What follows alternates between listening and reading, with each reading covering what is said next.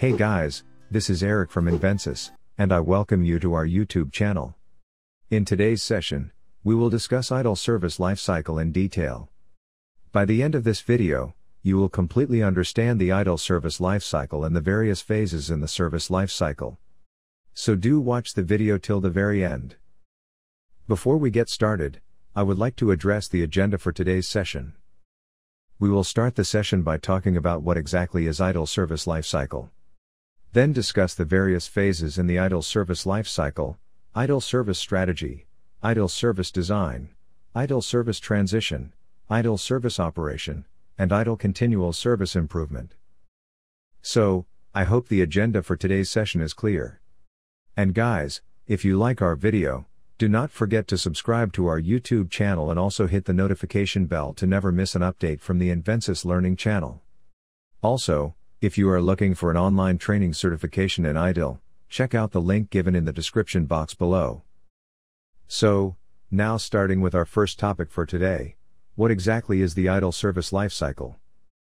The ITIL Service Lifecycle is a method for implementing the best practices outlined in the ITIL framework. An exceptionally large number of organizations are dependent on ITIL 4 methodologies to deliver IT services. In addition, the quickly increasing demand for cloud and big data strategies within organizations has also significantly hiked the demand for this framework.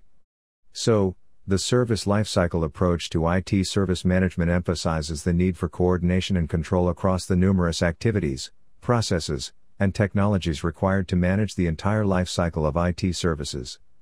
The service lifecycle method includes factors like IT service strategy, design, transfer, operation, and continuous improvement. They are strategic, focusing on the implementation of a whole stage of the ITIL service lifecycle.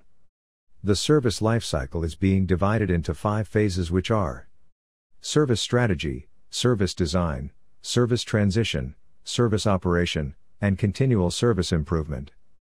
Now, let us discuss in detail one after another.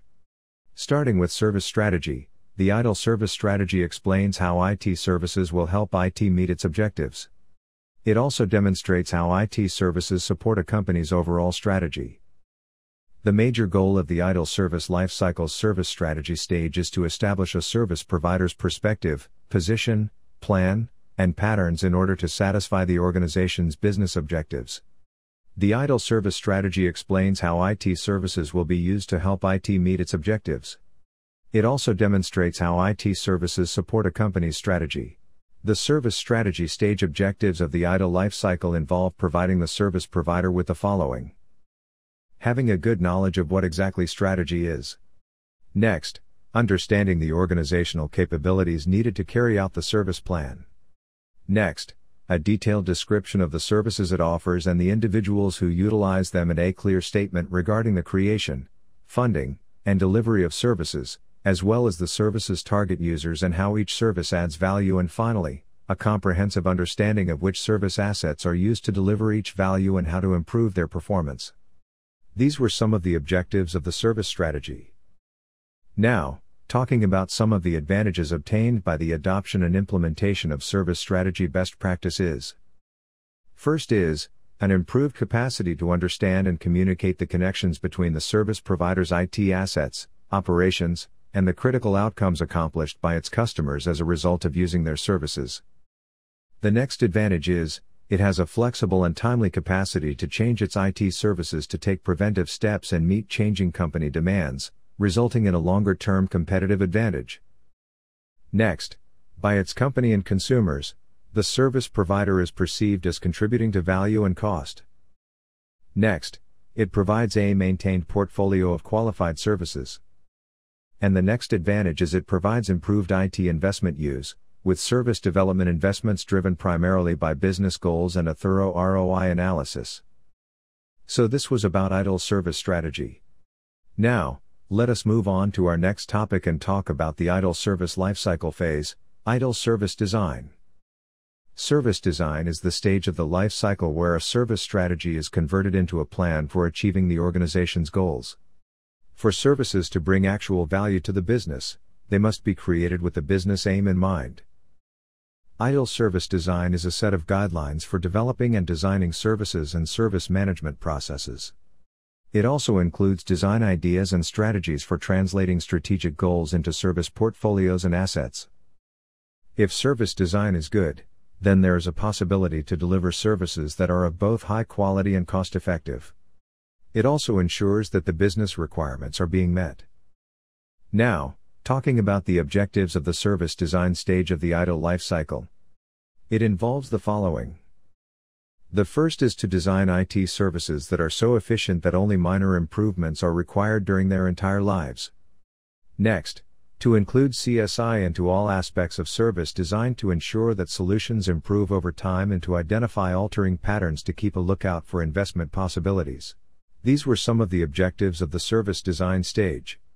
Next, talking about the benefits of the service design stage are: it reduces the total cost of ownership, also called TCO. Next, it enhances service quality, dependability, and performance greatly, and it simplifies the introduction of new services or the modification of current ones. The next benefit is it aids in the improvement of IT governance, and it also improves the efficiency of IT and service management procedures, and mostly it enhances the ability to make decisions. This was about ITIL service design. Now, let us move on to our next topic and talk about the next ITIL service lifecycle phase, which is ITIL service transition. ITIL service transition is responsible for putting new services and changes into operation. The Service Knowledge Management System is also introduced in ITIL service transition, which has the capacity to enhance organizational learning and help in improving the effectiveness and efficiency of all phases of the service lifecycle. This benefits individuals by allowing them to benefit from the expertise and experience of others, as well as assisting decision-making and improving service management. The primary goal of the service transition stage of the service lifecycle is to ensure that new, updated, or discontinued services match the business's objectives previously agreed upon in the service strategy and service design stage of the ITIL lifecycle. Talking about the objectives of ITIL service transition. The first is to efficiently and effectively plan and manage service modifications. Next, to control the risks associated with new, modified, or cancelled services, and then next, to deploy the service releases into environments that are capable of supporting them. The next objective is to establish reasonable expectations for the performance and use of new or modified services and to ensure that the service modifications provide the intended business benefit, and finally, the objective is to give the knowledge and information about services and service assets that are required. Next, talking about some of the advantages or benefits of ITIL service transition. It allows us to estimate better the costs, the service's timeline, the resources necessary for execution, and the risks associated. Next, the number of successful changes is on the rise. The next benefit is, its goal is to decrease delays caused by unforeseen conflicts and dependencies. Next, it reduces the amount of time and effort required to manage test and pilot environments, and it improves the expectation for all the stakeholders. The next benefit is it assures that freshly launched or updated services are simple to maintain and cost-effective in the long term, and it also provides better control over the various service assets and settings. So this was ITIL service transition. Now, let us move on to our next topic and talk about the next ITIL service lifecycle phase, which is ITIL service operation. IT service operations are made up of activities, infrastructure, and processes that give value to organizations via the use of technology on a regular basis. The objective of ITIL service operation are: the main objective of IT service operations is to guarantee that the essential IT services are supplied quickly and effectively to business users and customers in accordance with service level agreements. Next, service operations are essential for a business since poorly executed procedures will render precisely conceived and implemented processes useless. Next, service operation also helps in the improvement of the service by consistently doing periodic tasks such as performance monitoring, assessment metrics, and data collection. Each level of the ITIL service lifecycle offers value to the company involved.